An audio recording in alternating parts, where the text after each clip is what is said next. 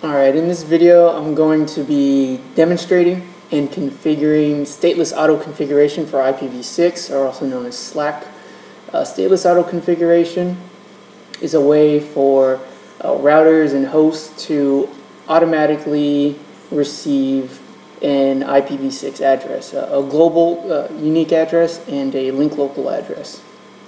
So here in my topology I have one router and I got a switch with two hosts, and I will configure R1 first, and then R2 and R3 will magically receive two IP addresses. SLAAC gets rid of DHCP for IPv6, and there's no need for a DHCP server.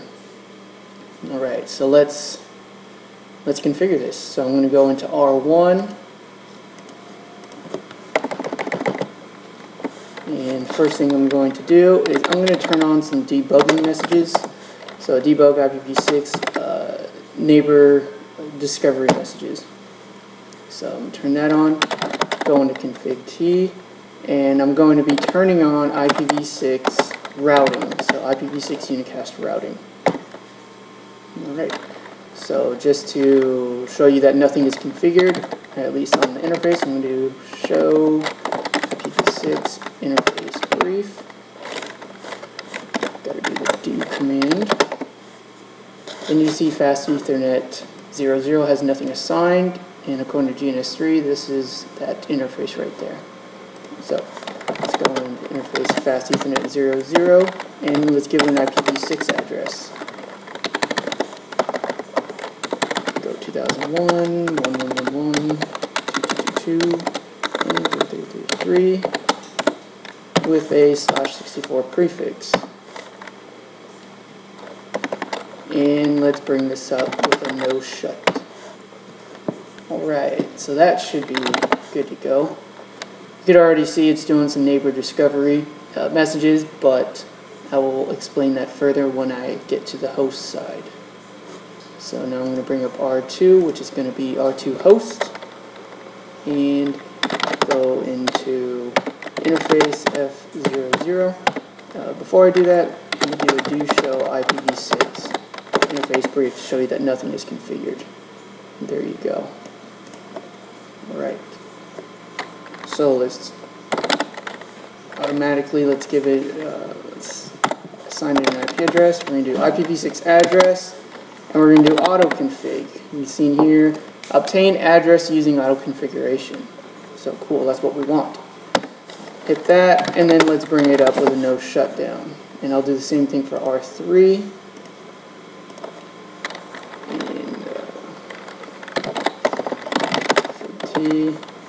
IPv6, nope, interface fast Ethernet 00, IPv6 address, auto config, no shut. Alright, let me expand the window for R2.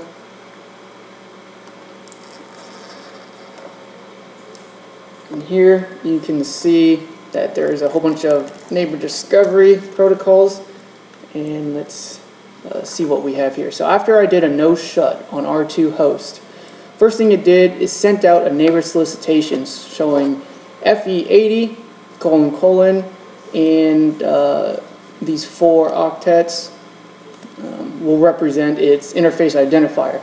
And the way SLAAC works in IPv6 is the link local address starts with FE80. Whenever you see FE80, that means that is a link local address, and it is only an address locally to the link.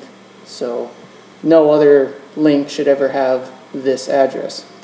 And the last 4 octets right here uses the MAC address of the device, and in the middle, since it is 48 bytes, and in IPv6, 4 octets will equal 64 bytes.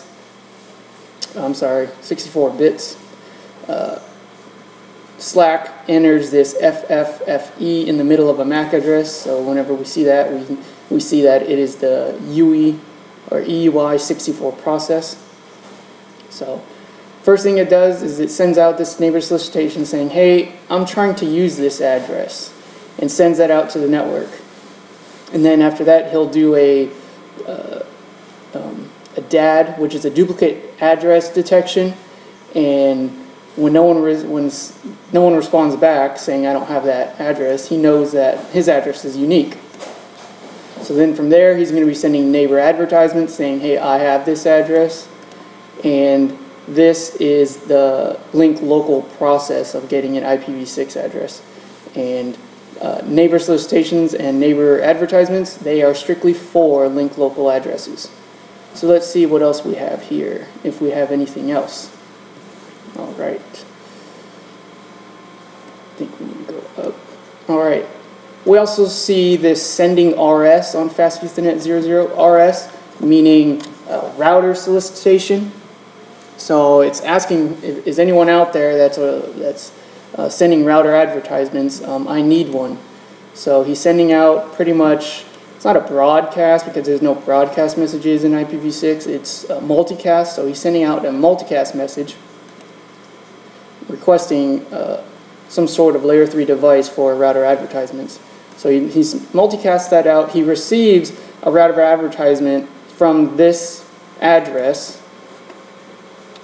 Oops.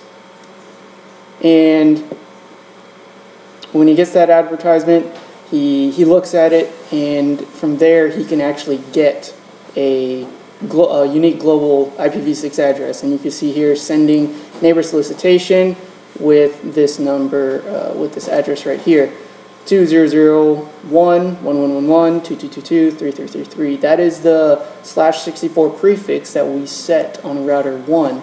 And actually, if we expand this a little bit, we can see when we first got that request, it will send that prefix out. Let's see here, where is it? Sending. Here. When he received that route solicitation from, this should be host 2, he sends his router advertisement to that guy, or at least to this multicast address, meaning everyone in this, everyone on this link, and he's sending him the 64 prefix. You can see right there. So R2, and the same thing happens for R3. They receive this advertisement, they receive this prefix from R1, and then from there they enter their MAC address in the last 64 bits of the IPv6 address, and that is seen right here. And it's using this EUI64 process. So if we do a show IPv6 interface brief, we should be able to see two IPv6 addresses, one link local and one a global unicast address. And here we do. There we go. R3 should also be the same. Let me expand this. And show IPv6 interface brief. Let me spell it right. And there you go. They also have another address. So here you can see the MAC address for this device. Starts with C203, 2C, and then DCO. Here for R2, it is C202F and then F40. So this is the demonstration of stateless auto configuration for IPv6 and how neighbor discovery, neighbor advertisements, router solicitations, and router advertisements, how they work in IPv6. So that is it. I hope this was informative for you. I'd like to thank you for watching.